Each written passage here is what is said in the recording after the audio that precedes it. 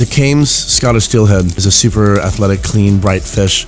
The quality and the texture and firmness and freshness of the flesh of this fish make it perfect for raw preparations. Part of the reason for the quality is that they have been doing this for the last 50 years and have really spearheaded the movement in sustainable aquaculture, which is really important for us to be able to eat these fish for years to come.